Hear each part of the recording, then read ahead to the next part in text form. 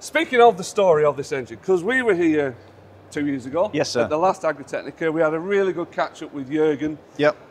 You had the 4.5 litre structural on the stand then. So what's happened in terms of the story of the 4.5 litre? Where are we at now?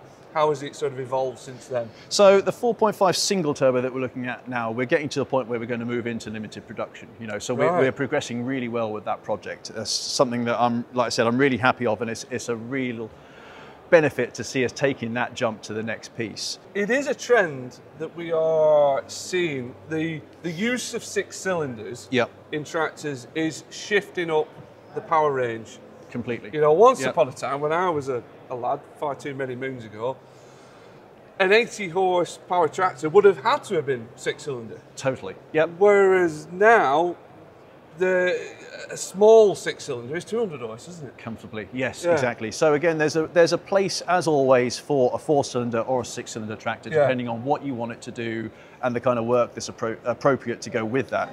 But we're now finding that we're getting that super efficiency out of the 4 cylinder. The reliability is also following with it now, where once upon a time pushing a 4 cylinder that far would have been a problem. That's always been people's hang-ups, isn't it? Always, you say always. 200 horsepower, 4 cylinder to someone, even to this day, which I'm sure you guys will find. Well, my dad nearly fell off a chair when I said what he was doing. And it's that perception, and you guys will have to get the reliability side of it nailed. Exactly, and that's also the benefit to us, because it isn't always about ag. We have all that on-highway experience, then all the off-highway experience. So we're gaining that knowledge and reliability from all of those products all the time that we can then bake into these. There's a lot to pour into this. Completely, and that's the benefit to Cummins, because it isn't always just one street for us. We have the fingers across all the pies, and then we benefit from all of that. The real issue for us on there is the architecture and trying to house that on the side of the engine, whilst maintaining the envelope, where the hood of the tractor would, or the bonnet of the tractor would go. You have to fit this in a package.